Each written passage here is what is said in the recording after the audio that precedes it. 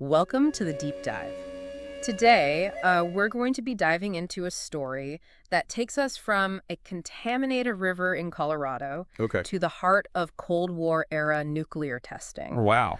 Um, you've sent us a collection of articles about the 2015 Gold King mine spill, Right. and as we unpack this, we're Okay. going to uncover some surprising connections Yeah. and some thought-provoking questions about government accountability and the choices we make in the pursuit of resources.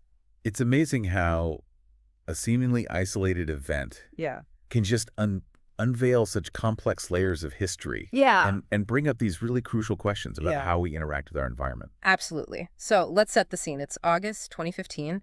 Picture a beautiful summer day in Colorado. Mm. People are enjoying the Animas River, and then, without warning, the river turns a shocking orange. Oh, wow. Not exactly what you want to see in a waterway you rely on. Right. This is the Gold King mine spill, and to understand its implications, Okay. we need to go beyond the surface. And one of the key things to remember here is this wasn't just some accident waiting to happen. Right. It was the EPA, in an attempt to clean up the Gold King mine, that accidentally triggered this massive release of contaminated water. It almost sounds like a cruel irony, right? It does. The agency tasked with protecting our environment becomes the perpetrator of an environmental disaster. It really does. It certainly raises questions about accountability Mm-hmm. and the challenges of addressing the legacy of mining. For sure. Speaking of which, can you talk about the cause of all this contamination? Sure. What exactly is acid mine drainage, and why is it such a persistent problem? So acid mine drainage. This is a challenge wherever you have abandoned mines, Okay. not just a Gold King. Right. Essentially, you've got water interacting with exposed metal ores in these mines. Okay. And when water meets pyrite, which is a mineral that contains sulfide minerals, Mm-hmm. it creates a chemical reaction, and that creates sulfuric acid. And sulfuric acid. That's not good, obviously. Not good at all. It's highly corrosive. It eats away at surrounding rocks and minerals. Wow. And through this process, called acid mine drainage, leaches heavy metals like lead, arsenic, and cadmium into the water, Oh, wow. creating that toxic cocktail that turned the Animas River orange. It's like a hidden poison seeping out from these abandoned mines. Yeah. So, 9 years later, how are things looking at the Bonita Peak Mining District where the Gold King mine is located? Well, it's been designated as a Superfund site, which means it's a high priority for cleanup. Okay. But an article you shared from Casey Public Radio pointed out Yeah. progress has been slow, Mm. and there's a lot of frustration among the communities impacted by the spill. Right. They're dealing with the long-term consequences. Contaminated water, health concerns, Right. and the emotional toll of seeing their environment so drastically impacted. It makes you think about that quote from Peter Butler, the former Animas River Stakeholders Group Coordinator. Right. Who expressed his, disappointment with the pace of the cleanup and the lack of meaningful engagement with the affected communities. Yeah. It's clear that cleaning up a mine is not as simple as just containing the immediate damage. Yeah. We're talking about a complex ecosystem, Yep. and the consequences ripple out in so many ways. And this isn't just about one mine. It's about the entire watershed Right. and the communities who depend on it. Yeah. And then there's the legal battle that emerged from the Gold King mine spill, Right. adding another layer of complexity to this already intricate situation. As you can imagine, the Gold King mine spill triggered a wave of lawsuits from those affected. Oh, yeah? New Mexico, Utah, Right. the Navajo Nation, all pointed fingers at the EPA, Right. seeking compensation for the environmental damage and economic hardship caused by the spill. And the EPA's response is really interesting here. They claimed sovereign immunity, Okay. arguing that as a government agency, they couldn't be sued without their consent. So essentially they were saying, yeah, we messed up, but you can't touch us. Right. That doesn't seem right. Well, it's a complex legal concept rooted in this idea that governments shouldn't be bogged down by endless lawsuits. Right. But as you point out, it raises questions about accountability, Mm-hmm. especially in a situation where a government agency's actions directly led to such significant harm. It definitely makes you wonder if the EPA can claim immunity in a case like this. Yeah. What's to stop other government agencies from making similar arguments in the future? Exactly. Where do we draw the line? And that brings us to a rather interesting historical parallel right here in the same region. Okay. This question of government accountability and the long-term consequences of resource extraction takes us back to the 1960s, Okay. to a little-known chapter of the Cold War, Okay. Project Buggy. Project Gas Buggy. Okay, this is where things get really interesting. We're going from a mine spill to... Do it. What Uh, exactly? Imagine this. The U.S. government using nuclear explosions to try and extract natural gas. Wow. It sounds like something out of science fiction, but it was a real program Wow. called Operation Plowshare. Okay.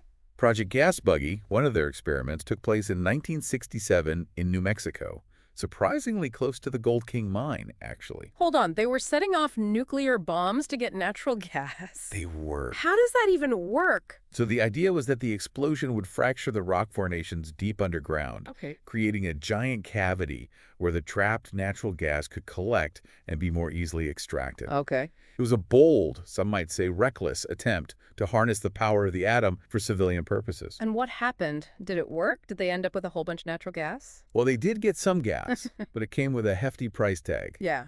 Literally, the project was incredibly expensive, but more importantly, the environmental consequences were significant, Right.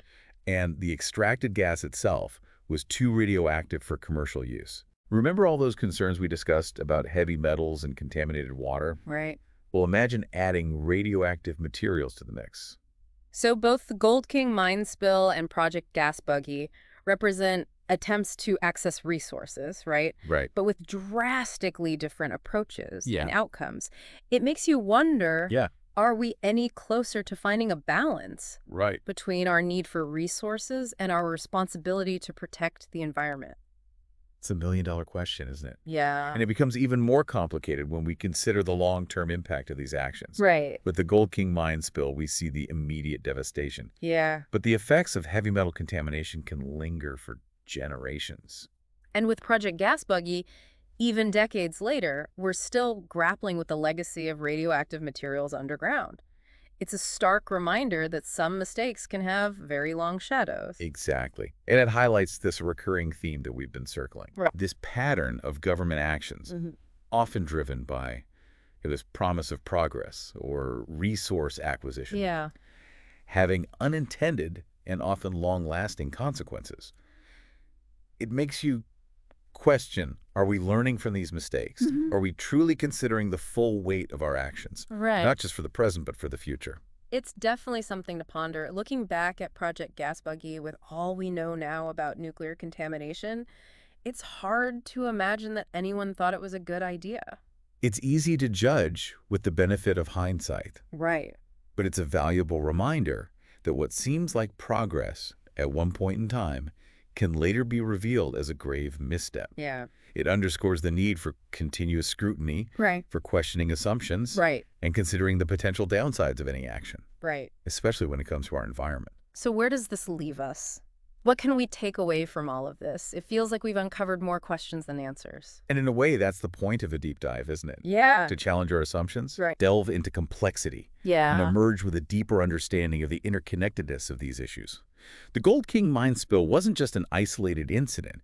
It's a microcosm of these larger challenges we face in balancing resource extraction with environmental protection.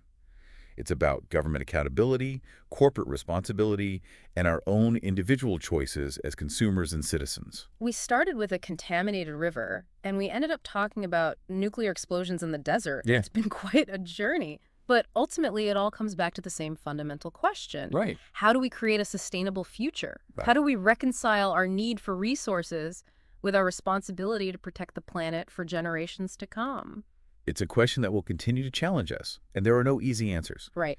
But by engaging in these conversations, Yeah. by learning from the past, and by considering the long-term consequences of our actions, we can at least strive to create a future where stories like the Gold King mine spill and Project Gas Buggy serve as cautionary tales, reminding us to proceed with greater awareness, caution, and a commitment to true sustainability. Well said. We'll leave our listeners with that thought. This deep dive might be over, but the conversation certainly isn't. Thanks for joining us.